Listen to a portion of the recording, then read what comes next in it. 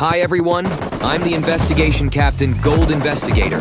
What kinds of complicated cases have our investigators been finding in this new year?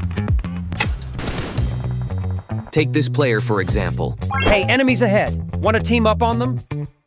Nope. With you? You fired so many empty rounds. Can you even defeat anyone?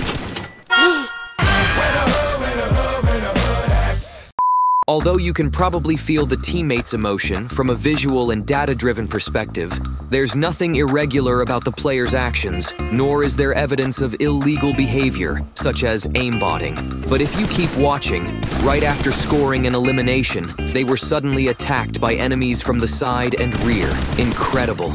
We only see the player performing a series of maneuvers, such as lying down, getting up, and moving. Yet they are able to aim at their enemy with precision and get the elimination. If you look closely, the aiming process shows machine-like jerkiness. There is indeed something fishy about it, but the duration of these actions was too short to be sure, and nothing else fishy arose from later gunfire.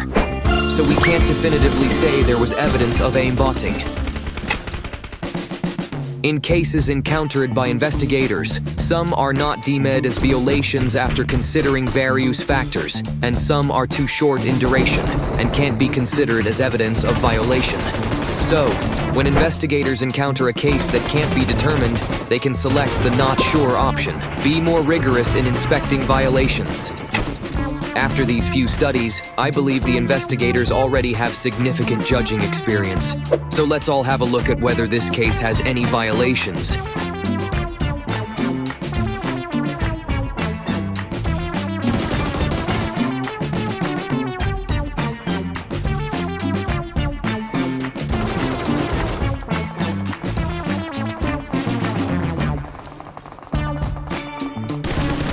Results will be published next time.